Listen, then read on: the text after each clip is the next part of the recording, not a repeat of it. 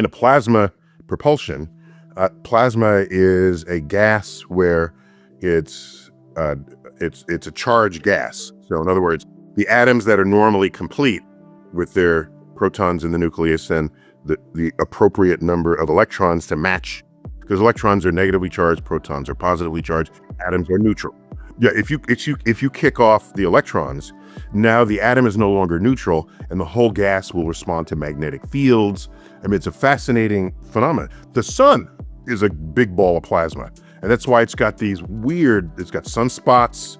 It's not just a gas sitting there minding its own business. There's phenomenon occurring in it. So a plasma rocket is set up so that it kicks out particles, charged particles out the back. And so what does your spacecraft do in response? It moves forward. It goes forward. It recoils, correct. So when you are a plasma, you can react to magnetic fields, electric fields, and you can do things with it and do very fascinating things, like you can become a star with a turbulent surface such as is our sun.